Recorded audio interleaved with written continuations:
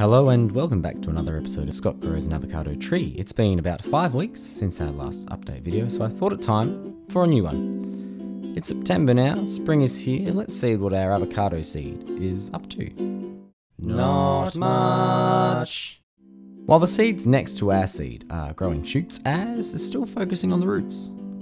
At this point, I have developed a hypothesis. I think that once the root hits the bottom of the glass, then the seed will start pushing out their sprout. The one in the shortest cup sprouted first, and the others with a single long root were next, whereas our seed has multiple roots. If this hypothesis is true, I expect to see some sprouting action in the next couple of weeks. I'll keep you updated. As always, thanks very much for watching. I will see you next time. Scott grows an avocado tree. Scott grows an avocado tree. Scott grows an avocado tree. Scott grows an avocado tree.